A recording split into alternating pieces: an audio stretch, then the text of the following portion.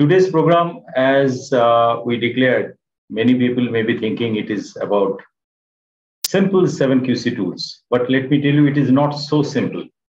In fact, whatever is considered to be simple, I have always found that it is not so simple, actually. For example, when you get into the stratification itself, you will understand that that is the basis of most of the complex tools of advanced problem solving. So we are going to give you exposure on each of the tool, and at the same time, we are also going to tell you what next, so that you are prepared for the next level. So if you feel that you already know it, you can always get ready for the next step.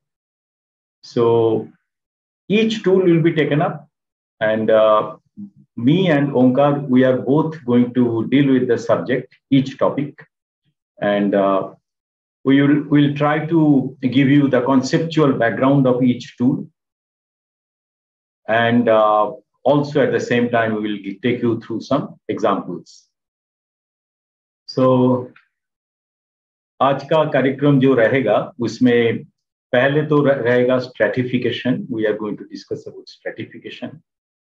उसके बाद we are going to take you to check sheet and not checklist, check sheet. और check sheet के बाद हम लोग जाएंगे to another tool, and I think you all know about that. That is the Pareto chart. And after Pareto chart, we are going to take you to cause and effect diagram, or what is called the Ishikawa diagram, also called the fishbone diagram. And after that, histogram. Histogram if time permits. Otherwise, we'll try to cover histogram, definitely. And then we are going to take up the sixth tool, and that is called the scatter plot or scatter diagram.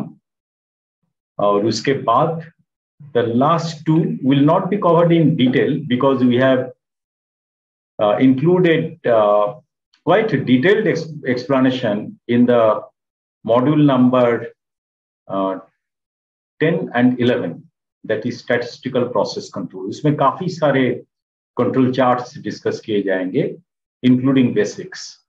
तो हम लोग आपको run chart और कुछ जो essential है control chart के बारे में उसको कवर करेंगे. अभी ये सब छोड़ के हम लोग और भी कुछ 4-5 टेक्निक कवर करेंगे, and those techniques will be taken up in the next session. उसमें एक रहेगा फ्लो चार्ट, जिसको यूएस में पर्टिकुलरली उसको 7 QC टूल्स के अंदर ये ऐड किया गया है. काफी बार स्ट्रैटिफिकेशन को नहीं दिखाते हैं उन लोग, because stratification is the basics of analysis for every tool. तो उसके जगह में फ्लो चार्ट ऐड करते हैं, पर्टिकुलरली इन यूएसए. और उसके ऊपर हम लोग आपको कोशिश करेंगे force field analysis, characteristics matrix, केपनर ट्रेगो decision making tool, ऐसे कुछ 4-5 और भी टेक्निक के बारे में हम लोग बात करेंगे. So the total number of techniques that we are going to cover in these 2 days, that is module number 8 and 9, will be about 11-12 techniques. So I hope this becomes interesting for you. मैं आपको एक छोटा सा history बताता हूं ये 7 QC tools का history के बारे में. तो मेरा पहला एक्सपोजर हुआ था 7 QC टूल्स का वे बैक कुछ 30-40 साल पहले, जब नोरियाकी कानो और डॉक्टर काओरू इशिकावा ये दोनों मिलके एक बहुत अच्छा स्लाइड प्रेजेंटेशन बनाए थे. तो I was carrying that actually, लेकिन आजकल स्लाइड प्रोजेक्टर मिलता नहीं, so that is no longer used. But मैं आपको बताता हूं कि उन लोग क्या बैकग्राउंड में बताए थे कि कैसे ये 7 QC टूल्स का शुरू हुआ था. तो ये 7 QC टूल्स का शुरुआत में Japan, again the country Japan is again coming. तो आप जापान में जब जाओगे या तो आप में से हो सकता है कि कुछ लोग ऑलरेडी हैव विजिटेड जापान, तो you must have noticed in that case कि एक बहुत ही इंटरेस्टिंग फीचर है जापानीज में। आप ट्रेन में जाइए या तो बस में जाइए या तो कहीं भी आप सफर कीजिए, आप देखोगे कि जापानीज कभी भी कुछ ना करके चुपचाप बैठे हुए हैं ऐसे आपको ज्यादा नहीं दिखेंगे। They keep on doing something, either reading a newspaper or reading a book, जो काफी कॉमन है एक्चुअली, और listening to something or other like that. तो डॉक्टर काओरी इशिकावा एक इंटरेस्टिंग ऑब्जर्वेशन था कि कोई जापानीज लेडी जब ट्रैवल करते हैं उनके साथ में नॉर्मली जो बैग रहता है वो बैग के अंदर 7 रोज का यूटिलिटी का सामान रहता है। जैसे मानिए कि ए पेयर ऑफ सीजर, कैंची, या तो निडल, या तो एक रोल ऑफ थ्रेड वगैरह वगैरह। तो जैसे ये सात ऐसे इंटरेस्टिंग जो रोज का जो मतलब रिक्वायरमेंट है वो उनके बैग में मिलेगा। तो उनका कहना था कि जैसे एक Japanese lady cannot survive without the 7 essential items in their bag, similarly in the industry an employee cannot really survive without using the 7 problem solving tool in the name of 7 simple QCTools. तो उन्होंने ये 7 जो tool है उनको इकट्ठा किया, and they found that these techniques or tools are very useful for day-to-day purpose. So I must tell you that these 7 QCTools are simple tools, but these 7 QCTools are used in 95% cases. Only in about 5% cases you may have to use the advanced tools. But क्या होता है, we have not understood these tools from the depth, and that is why we cannot implement them properly. I was QC national judge for CII. I remember one year there was quite a few excellent teams coming from all over, but I hardly found anybody using the cause and effect diagram properly for investigation of a problem. लेकिन उन लोग present कर रहे हैं, they are presenting for the purpose of using the tool as a very good show of the problem. That is not bad. I'm not saying that it is not good, but that is not the main purpose of the tools. The tools should be able to help you to investigate and then come out with a root cause or reduce the number of possibilities.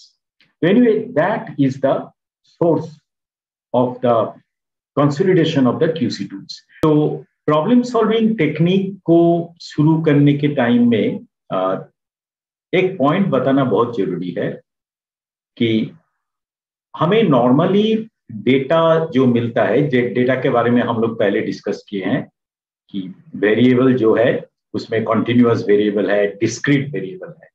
आपको याद होगा मैंने बोला था कि जैसे temperature, length, wait, ये सब कॉन्टिन्यूअस वेरिएबल है। क्यों? किसी भी 2 मेजरमेंट ले लीजिए, उनके बीच में और एक मेजरमेंट कभी भी आपको मिल सकता है, दैट इज ऑलवेज पॉसिबल। लेकिन डिस्क्रीट डेटा, जैसे कितने स्टूडेंट एनरोल किया है प्रोग्राम में, वो जंप करता है नंबर में, जैसे 1 के बाद 2, 2 के बाद 3, इसके बीच में कुछ नहीं होगा। तो they are called discrete data. और हम लोग इसके संदर्भ में हम लोग कैटेगरिकल डेटा के बारे में भी बात किए, जो कि सब्जेक्टिव डेटा है, जो सर्वे वगैरह में काफी यूज होता है। तो आप देखोगे ब्रॉडली डेटा की तरफ या तो इंफॉर्मेशन की तरफ दिखा जाए तो हम लोग उसको क्लासिफाई और भी एक एंगल से कर सकते हैं, जिसका नाम है लैंग्वेज डेटा एनालिसिस, जो नॉन मैन्युफैक्चरिंग प्रॉब्लम के लिए बहुत ज्यादा यूज होता है। और एक होता है जो न्यूमेरिकल डेटा।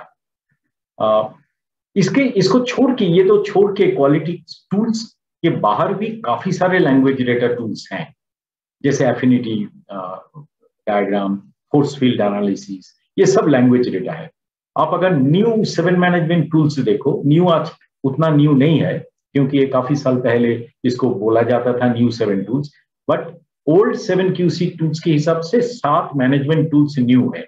तो इसीलिए आज आज भी उसको कहा जाता है 7 न्यू टूल्स, यानी या तो 7 मैनेजमेंट टूल्स। तो उसके अंदर काफी सारे लैंग्वेज डेटा एनालिटिकल टूल्स हैं। तो लैंग्वेज डेटा आप देखोगे कि हमारा जो डे टू डे एक्सपीरियंस है उसमें लैंग्वेज डेटा बहुत ज्यादा है।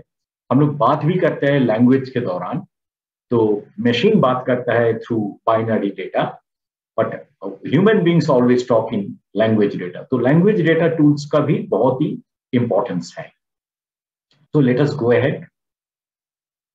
अब देख रहे हो कि क्वालिटी टूल्स बहुत सारे हैं। Actually there is a book which has been released by Ford Motor Company long back.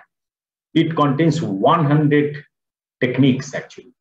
तो हर एक टेक्निक के ऊपर दो तीन करके पेज दिया गया है। So I have seen most of the techniques are pretty interesting and quite useful. जो भी दिया गया, एटलीस्ट 90% ऑफ them. तो इधर मैंने उसमें से काफी सारे टूल्स, गिनती में शायद कुछ 15-20 ही होंगे, उससे ज्यादा नहीं होंगे। तो उनमें से काफी सारे हम लोग ऑलरेडी कवर किए हैं, जैसे Y analysis we have already covered, और कुछ जो है जो हम लोग कवर करने जा रहे हैं। आप इधर देखोगे पीडीसीए, वो भी हम लोग कवर किए हैं already, and some more tools techniques we are going to cover. So question that comes कि कौन सी क्वालिटी टेक्निक हम लोग कब यूज करेंगे। तो आप देखोगे कोई भी प्रॉब्लम सॉल्विंग सिचुएशन में हो सकता है कि मल्टीपल टूल्स यूज किया जाएगा at different stages of problem solving.